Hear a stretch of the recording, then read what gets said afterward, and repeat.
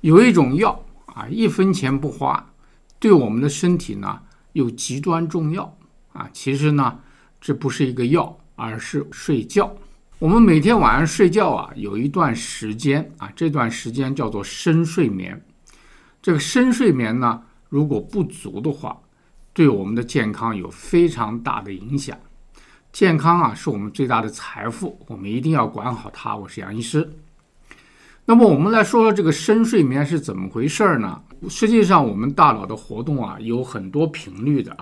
最慢的时候，比如说1秒钟这大脑电波只有0到3次或者是4到7次，这都属于我们的深睡眠阶段。在深睡眠这个阶段呢，我们身体经历了一系列的修复再生解毒等功能。如果我们深睡眠不足的话，危害就非常大。那今天呢，我们给大家列深睡眠不足的9大危害，希望大家听完之后会对自己的睡眠呢更加重视。你听完之后，你就会发现它真的是天下第一药。那么深睡眠如果不够，它对我们身体造成什么样的影响呢？换句话说，当你的身体经历了这些变化的时候，你就要想到你有没有深睡眠不足的问题。它的第一个问题就是我们的认知功能下降这个认知功能呢是指你的注意力、记忆力和学习能力。这3样东西呢，你如果发现有困难的时候，你就要想一想你的深睡眠是不是不够。我们现在很多病人来看病都抱怨自己注意力不能集中要求吃药，治疗这个多动症的药这药房都短缺实际上呢，我们很多朋友是因为深睡眠不足。那年轻一点的朋友呢，他们可能在学习方面记忆力方面都受到挑战这时候呢，你要想想你是不是深睡眠不足。第二个，免疫功能减弱。这是什么原因呢？就是在我们深睡眠的时候身体会产生更多的免疫细胞和抗体帮助我们抗病毒、抗感染等等。那如果说你深睡眠不足的话你的这些免疫细胞和抗体呢都会减少，所以你很容易感染。在精神压力、睡眠不好的情况下呢就容易得病。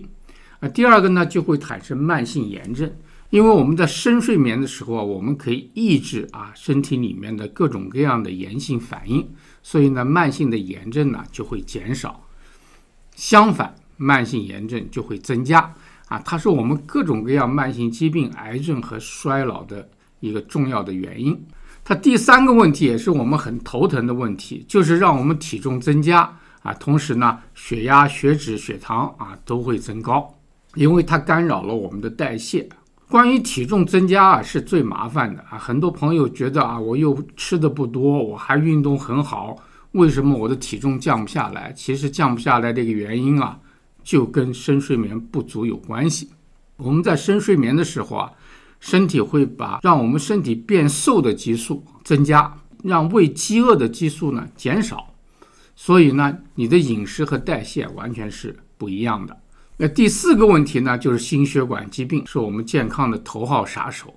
我们刚才讲过，你如果血糖增高、血脂增高、血压增高、肥胖加上慢性炎症，这些呢都造成我们心血管疾病的风险增大。实际上不光是心血管，实际上应该是心脑血管、心脏病和中风的风险呢都会增加。第5个就是情绪和我们心理的健康我们在深睡眠的时候身体里面会产生更多的调节我们情绪的、帮助我们记忆力和注意力的神经递质，像血清素和多巴胺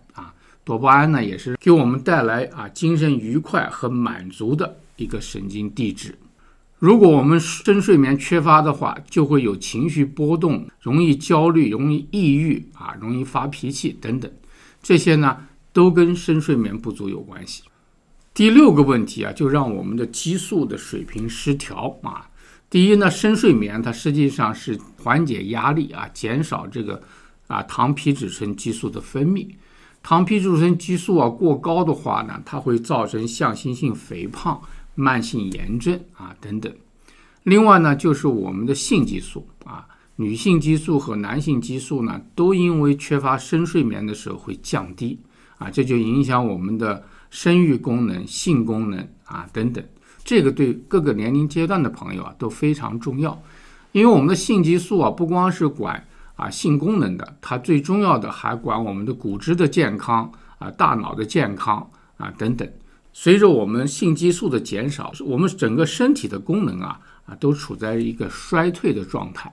你要想这个状态不要来得太快太早的话，保护好你的深睡眠就非常重要。第7个呢，就这个深睡眠对我们的肌肉骨骼的生长非常重要。无论你是一个爱锻炼的朋友，还是一个要长个儿的朋友，那么深睡眠呢，都会促进身体里面的生长激素的产生，那么对肌肉的修复和恢复是吧？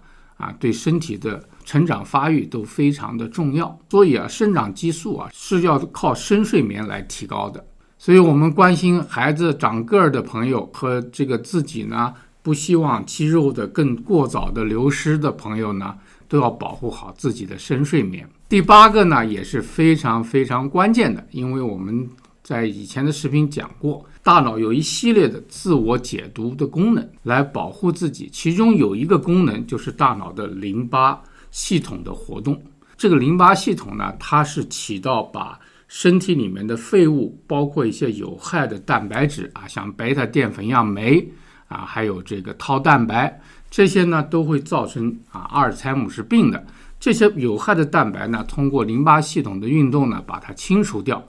而这个淋巴系统在什么时候最活跃呢？没错，就是在深睡眠的时候最活跃。同时呢，在深睡眠的时候脑细胞会收缩给这个淋巴系统腾出更大的空间，让这个淋巴系统的循环更加通畅。所以深睡眠呢是非常关键的大脑解读的时间。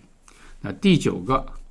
大家可能都能够自然的想到，如果出现了前面的8个问题，心血管疾病风险增加代谢问题、肥胖问题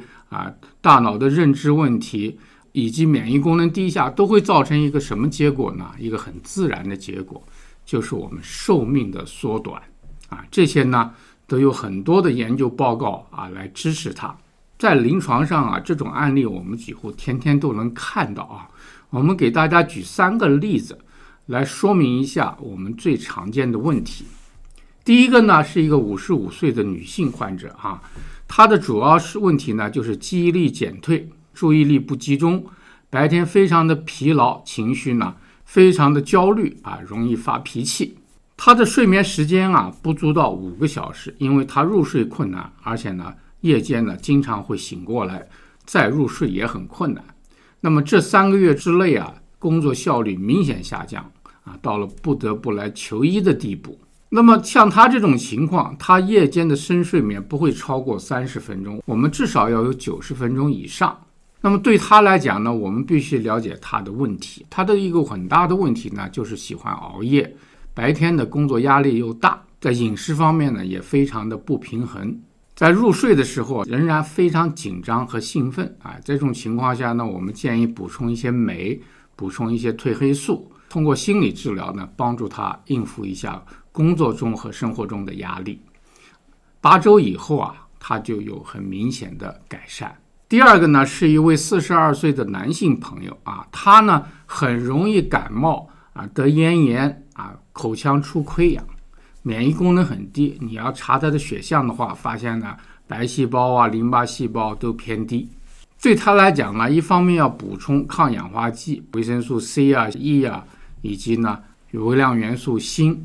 来改善他的免疫功能。但最重要的是呢，改善他的睡眠。他的睡眠时间也不到6个小时。那么他的主要问题呢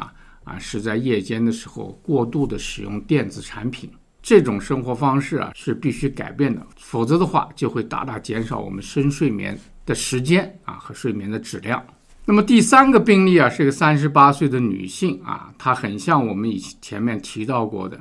各方面呢都其实挺注意的，但是就是体重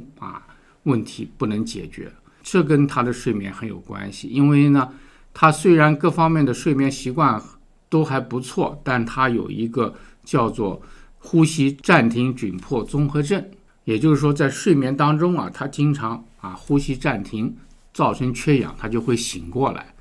这个呢不仅呢让他白天很疲劳，情绪很抑郁，同时呢大大减少了他深睡眠的水平，所以呢他的体重一直居高不下，还发展出2型糖尿病来其实这样的年龄呢是不应该有这个问题的。那么我们怎么办呢？那就是要针对他的呼吸窘迫暂停综合症来进行治疗，同时呢也辅助一些药物治疗，让他的体重呢能够比较快的减下来。因为肥胖和这个呼吸暂停窘迫综合症呢是一个互相影响的关系进入了一个恶性循环。所以呢我们一方面要通过这个正压呼吸机来帮助他在夜间补充足够的氧气，同时呢也通过药物的辅助和饮食的改善呢，让他的体重得到控制，这样呢他的深睡眠的时间就会提高，那么非常有助于体重和这个代谢的控制同时呢对他的这个睡眠障碍有很大的帮助。总而言之睡眠呢是我们身体最重要的药物，这深睡眠呢又是重中之重，所以大家一定要保护好自己的深睡眠。如果您在这方面有什么问题、体验和高见呢，请在留言区跟我们分享。我们大部分看过视频的朋友都没有订阅我们的频道。如果您希望我们不断给大家提供更好的节目呢，不要忘记订阅我们的频道，点击小铃铛，你就不会错过同时呢也欢迎大家点赞和转发。端粒世界，守护健康，我们下次节目再见。